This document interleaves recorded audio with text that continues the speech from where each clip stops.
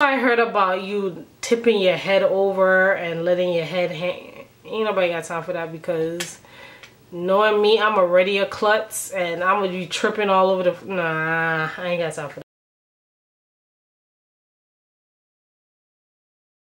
that. Hey guys, welcome back to my channel. It's your girl Essenceofshay. Sorry, I'm a little under the weather. I'm getting better though, but if my voice sounds weird, that's why. I recently trimmed my hair.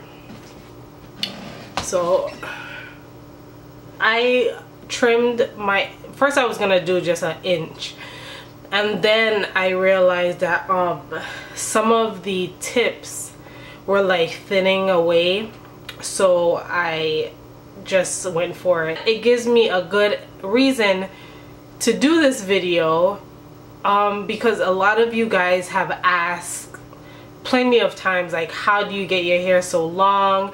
It looks so healthy. What do you do? How did your hair grow so fast? And da da da. I've had my hair for 13 years, so if I never trimmed it, I'm pretty sure it would be by my knees by now. But every time it gets to like my lower back or my butt, I kind of trim it to my waist. But this time I went a little bit shorter. At first I was freaking out because, like I told you guys before, my hair means so much to me, so a little trim is like a big deal. It's almost like me cutting my hair off. But I left the one with my yarn. So this one is, like I told you guys, I never cut that lock. So this one right now is the longest.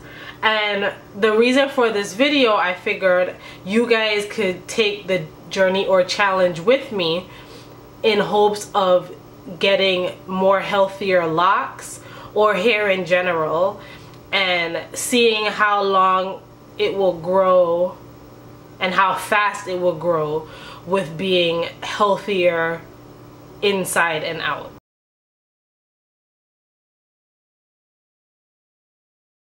This is gonna be about a 6 to a year challenge, only because your hair grows 1/2 to 1.5 inches every 2 months.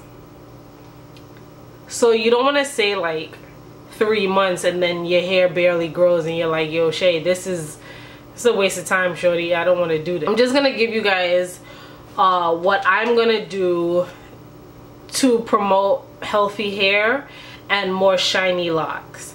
First things first is I'm not going to trim my hair anymore. I already trimmed it. Secondly, I'm not going to put any heat, and that's the third thing. I'm not going to touch my hair so much. You know, you have a tendency of sitting down and just like twisting your hair with your fingers and all that stuff. Like, we're gonna just try to keep our hands out of our hair. I'm gonna use silk scarves. I have this scarf right here. A silk scarf or a silk pillowcase is really good for your hair, as you guys know, because it retains moisture.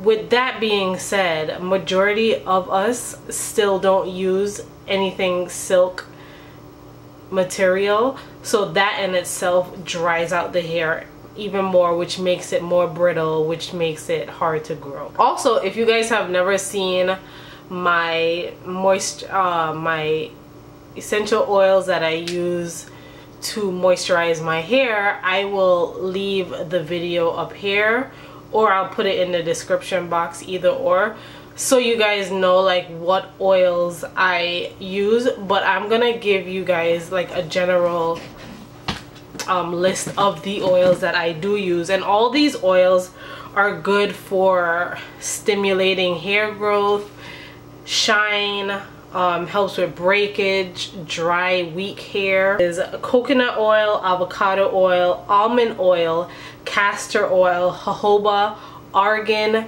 rosemary, carrot oil, and peppermint oil. What I will do with these oils is I will massage them in my hair, on my scalp, approximately every 2 or 3 days, because that's when I feel like my hair gets dry.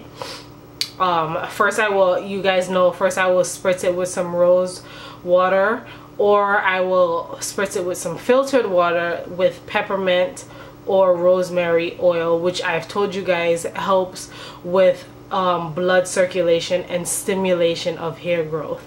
So you spray it with the water first, and then you apply whatever oil mixtures are most beneficial for you. What I have been using is, if you find that your hair is always constantly getting dry, that could be what that could be an issue from what you're consuming. So like you guys know, I had a bit of a kidney scare, and I'm working on, side note, they didn't find anything really bad with my kidneys, but they noticed that I'm severely dehydrated. So drinking lots of water, just drink lots of water. Also, you should be aware of what you consume in your body as well. Like everything in moderation. Trust me guys, since I found out what was going on with my kidney, all I drink is water. And when I was showing you guys my wash day routine, and I showed you guys like how long my hair is, no lie, it just like it like grew at a more of a rapid speed than it normally does because of how much water I was consuming. The oils that I was using in my hair, and I also use the oil scalp massage method, which is simple. You just take these oils, you put it in your head, and you just massage your scalp. And what that does is that will like wiggle up the blood circulation in your head. If it's just complacent and it's not moving, just do a little massage. It will help you with relaxation if you have a headache, all those things, but it also will help you with hair growth. If you don't want to use oils, or you don't mind using it but you want to use something else as well, like I was telling you guys before with the things I use to moisturize my hair, I've been using this since I was a little kid. This is the 100% Indian hemp hair and scalp treatment.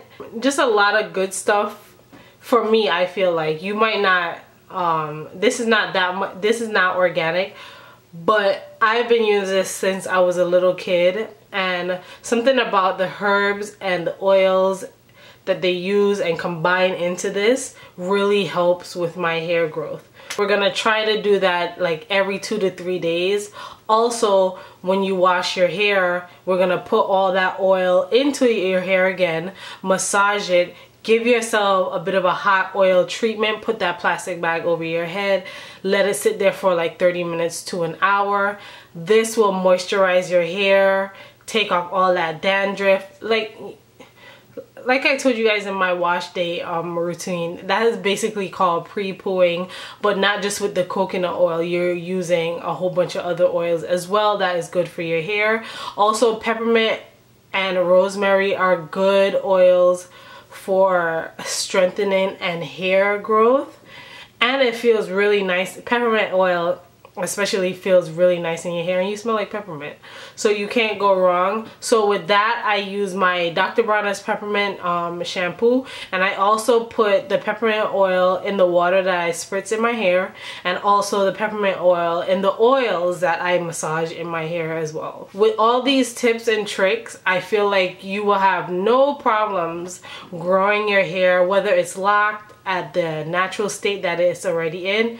Even if you have permed hair, it doesn't matter. I feel like this will help you a lot. I want you guys to know that this does not happen overnight. Like I said, I've had my hair for 13 years, and 13-year process to get it to where it is. I mean, after a while it started to speed up because I started to take more care of my hair than I did in the beginning. So just understand to like just leave your hair alone. Do what you need to do as far as washing it, cleaning it, keeping it hydrated, your body inside and out, those type of things, and just not focusing on it so much. That's like when you're exercising, which I'm learning. When you exercise, you expect like, yo, I bust my butt for like a week. I expect like these major results like these celebrities. Everybody's body isn't the same. After a while, you probably won't see it, but other people will. Because we keep looking at ourselves, we keep looking at our hair, we're expecting instant results. It doesn't work like that because we're just keep looking at it and keep focusing on it. Focus on something else. Don't worry about your hair. Like, do what you need to do to take care of it and then go your way. Like, don't sit there in the mirror just staring. This is what I'm going to do, and I hope you join the challenge or journey with me. And if you are going to join it with me, use the hashtag Essenceofshay healthy hair journey. Once again, it's hashtag Essenceofshay healthy hair journey, and just let me see like what you guys are doing. Maybe what I said about the oils, you guys know a different method that helps you out, or a different product that helps you out as well.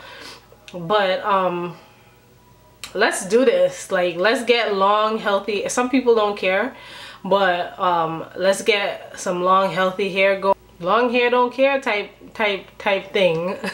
So I will check back with you guys in about 3 months. So I cut my hair on July 9th. So August, September, October. So October 9th, I will come back and show you where my length is. And if you don't know what my length was before, follow me on Instagram. I have a picture showing you how long my hair was. It wasn't as long as it was. It probably was an inch different from what it was when I first trimmed it. But before when I trimmed it, it was past my butt. And now it's up to my, sorry guys, I feel so weak, it's ridiculous. It's up to my bra strap. So let's see how long we can get our hair, and not even long, but how healthy. That's the key thing, how healthy. Let's focus on that. Not so much the length, but the health of our hair. That oil scalp massage method is really good. Also, I heard about you tipping your head over and letting your head hang. Ain't nobody got time for that, because knowing me, I'm already a klutz and I'm gonna be tripping all over the... Nah, I ain't got time for that. Anyways, I hope to see you guys soon. Remember to check in. Hashtag Essenceofshay hair journey. Like, comment, and subscribe.